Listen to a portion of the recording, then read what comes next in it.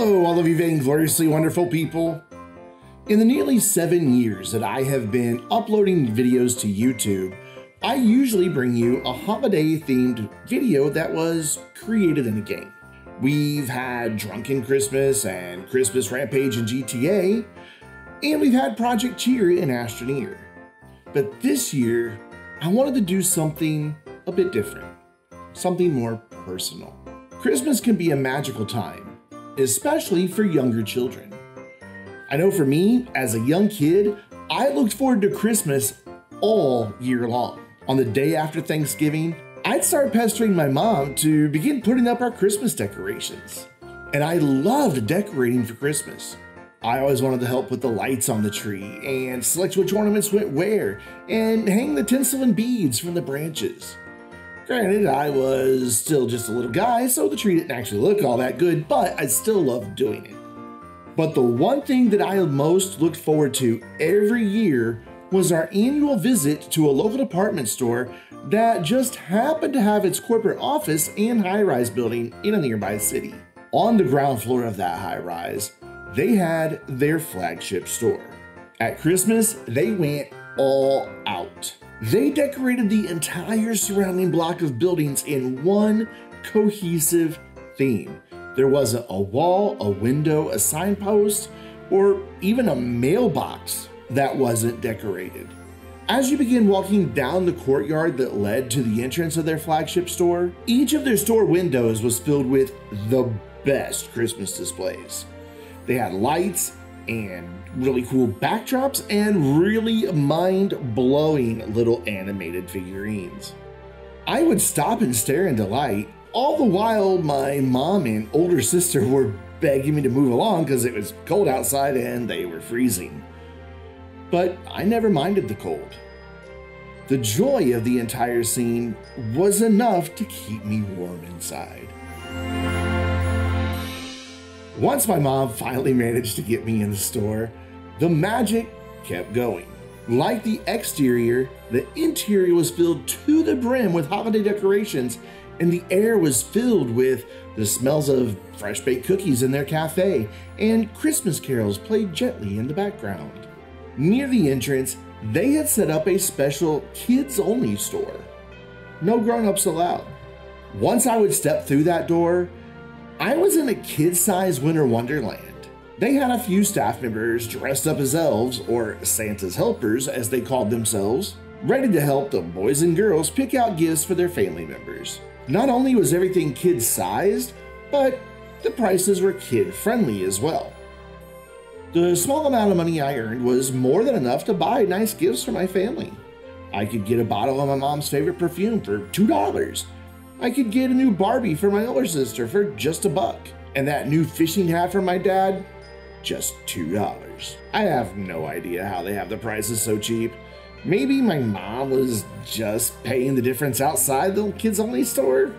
Or maybe they just sold stuff at a loss as a great marketing tool to get entire families to come into their store.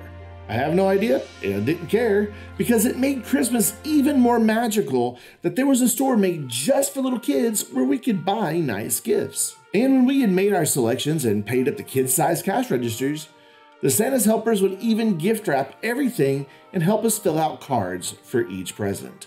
Once my sister and I rejoined our mom back out in the department store, she'd take us to the floor with the toys.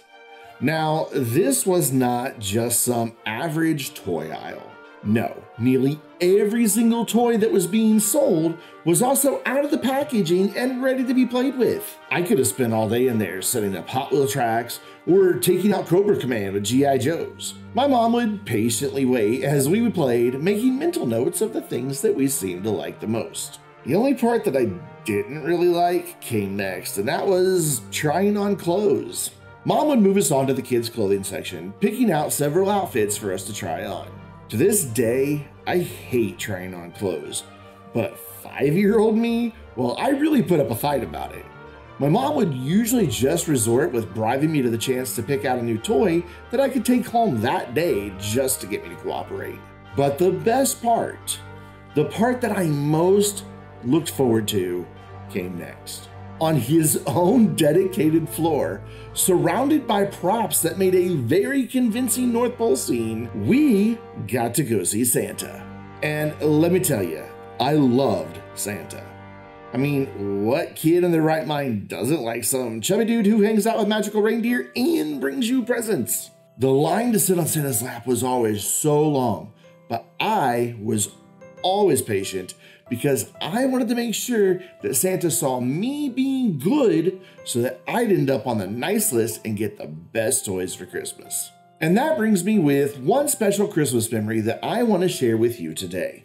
I was 6 or 7 years old, and I had become a bit obsessed with autographs of characters from movies after having received a birthday card from C-3PO from Star Wars a couple of months earlier. So in addition to all of the toys on my list for Santa, I had one special thing in mind. I wanted the paw print from Rudolph the Red-Nosed Reindeer. You see, Rudolph was my favorite character from Christmas. Not only was he an outsider who became the hero on Foggy Christmas Eve, but he even had his own stop-motion animation Christmas specials on TV. Take that, Comet and Vixen. As I sat on Santa's lap, I went on to explain to Santa that I wanted the paw print from Rudolph and not an autograph because I knew that reindeers couldn't hold onto a pencil because they didn't have thumbs. Smart little guy. Santa chuckled at my request and told me reindeer were very busy pulling his sleigh, but he'd try his best to make sure I got Rudolph's paw print autograph. For the next several weeks, all I could seem to talk about was how much I hoped Santa would remember that I wanted Rudolph's paw print and that I hoped that Santa and the reindeer would have just enough time at our house to make it happen. It was the one thing I most wanted for Christmas. So fast forward to Christmas morning. My sister and I were awake before the sun came up, just staring into the tree and all of the packages that Santa had brought during the night. We were looking at the tags, seeing which gifts were ours, teasing each other who had the most or the biggest boxes, and generally just going a bit stir crazy, waiting for Mom and Dad to wake up so we could open our presents. And then I found it. On the biggest gift with my name on it, there was a greeting card envelope attached. I didn't bother waiting for my parents to wake up. I tore open the card. On the front was a nice framed picture of Rudolph from his Christmas special on TV. My excitement grew. I knew this was it. Santa had found enough time to get Rudolph's paw print for me. I opened the card and there was a note from Santa thanking me for being a good boy all year. He did warn me that he saw the time that I hid my sister's favorite Barbie and that one time I played with matches. But all of the good things that I had done throughout the year were enough to put me on the nice list, and he closed by saying that he hoped that I enjoyed all my new toys. He signed it, Love, Santa. And then there was a PS. Turn over the card for a special surprise. I flipped over the card and there it was, Rudolph's paw print. I was a kid in love with the magic of Christmas time, and the biggest Christmas wish that I could make had come true. I had Rudolph's autograph. I was elated. I can still remember how my heart swelled with joy that morning and how I knew that I would treasure this card for the rest of my life. It was truly the most magical Christmas of my entire life. But the story does not end there. We once again fast forward to a couple of days after Christmas and me doing one of my chores. It was my job to gather up all the garbage from the waste cans in the house and put them in a bin at the curb on garbage pickup day. As I emptied the waste basket next to my parents' bed, something caught my eye. I saw some bits of paper with what looked like Santa's handwriting on it. Each line was a bit different, almost like someone was practicing a different handwriting than they normally use. But the real shock came as I continued to look through this stack of paper. On the very final piece, I found several variations of Rudolph's paw print that I had on my card from Christmas morning. At first, I didn't quite understand, so I folded these pieces of paper and put them in my pocket. I took the rest of the garbage out to the bin, then snuck off to my bedroom to try to work out what I had discovered. Little by little, it began to dawn on me. The first version of the handwriting looked an awfully lot like my mom's, and it became more distinct with each line. And why were there so many versions of Rudolph's paw print? Was someone practicing to make it look convincing? Over the next few minutes, I worked it out. My mom had written the letter and she had drawn the paw print. But why? Why would she do that? Why wouldn't Santa write the letter himself? Why wouldn't he just get Rudolph's paw print for real? And then it happened. I had an epiphany that would forever alter how I experienced Christmas. At the young age of just 6, maybe 7 years old, the magic of Christmas shattered and I realized the truth. Santa isn't real.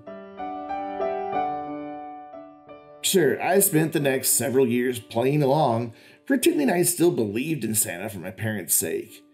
Even at that young age, I knew that if my mom and dad realized what I had found out and how I had come to know the truth, they would be heartbroken to have ruined the magic of Christmas for me.